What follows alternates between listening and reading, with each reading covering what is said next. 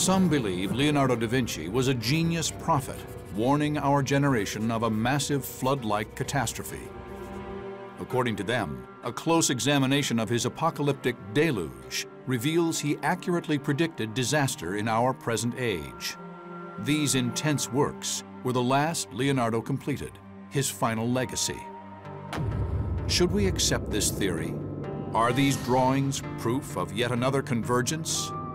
One last clue that points to our current environmental crisis. Is this an example of the Nostradamus effect?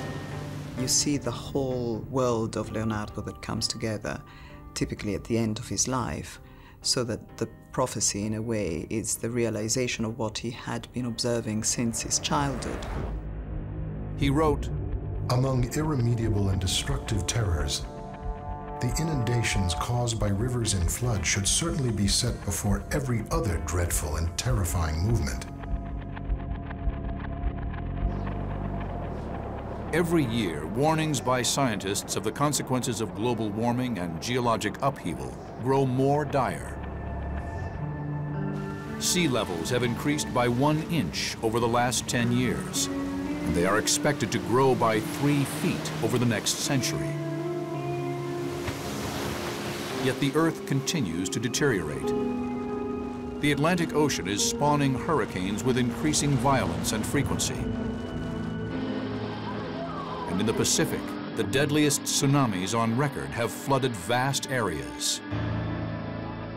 Scientists are increasingly concerned that this worldwide inundation will become much worse. But most are at a loss to fully understand why.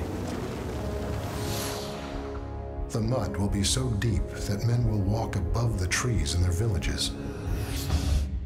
If you think of a man who was searching obsessionally about how nature worked, what made things move, what made things die, what made things begin and end, it's understandable that he might be, at the end of his life, thinking about the end of what he had looked at in the beginning. Interpreters say Leonardo's last works point to the 2 paths open to humanity. His final painting, John the Baptist, offers hope amid a watery deluge, hinted at in the saint's hair and robes. The saint smiles with proud wisdom and points to heaven, showing the path to God and salvation. But Leonardo's final deluge sketches show the exact opposite: a world out of balance, nature in chaos, and our entire planet possibly under the threat of another great biblical flood. The mournful shouts will be heard, and the loud cries, the hoarse and feeble voices of those who will be tortured and despoiled and left at the end naked and motionless.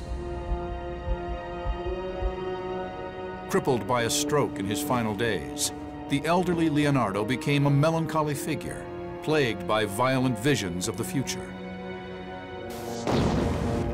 He attempted to organize and pass down his life's work, but a great deal became scattered and sold.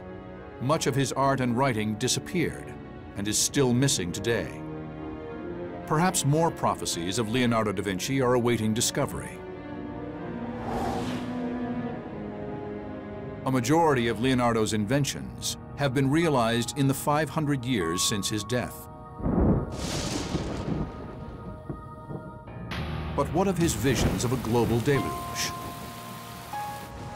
What would the master think of the extreme instability of our world today?